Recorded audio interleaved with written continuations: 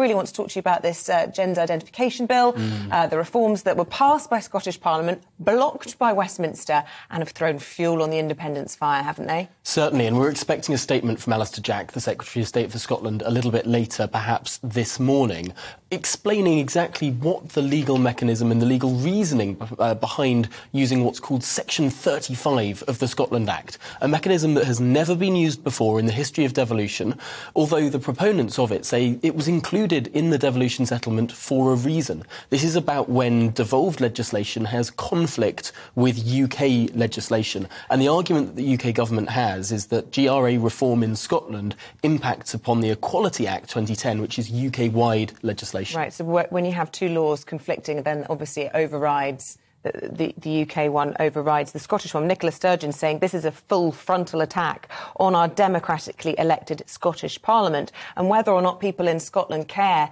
about trans rights or women's rights, what they won't like is seeing Westminster interfering on things that have been approved in the Scottish Parliament. Certainly, it's a very difficult thing because in the Scottish Parliament, this had an overwhelming amount of support. It wasn't just the SNP that voted for it, the Greens voted for it, the Labour Party voted for it, the Lib Dems voted for it.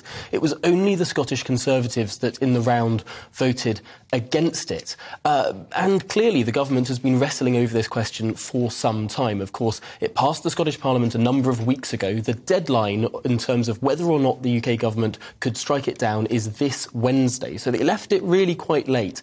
They said they've been looking at legal advice and exploring what their lawyers have been saying about the potential conflicts that might exist between Scottish legislation and UK-wide legislation. It has to be said, though, we haven't yet seen the detail of that. And it's interesting to hear from the Labour Party this morning. They have not announced whether or not they support the government using Section 35 or not. They say they want to wait and see what that legal advice was, and perhaps we'll hear more from the Secretary of State for Scotland later today on that.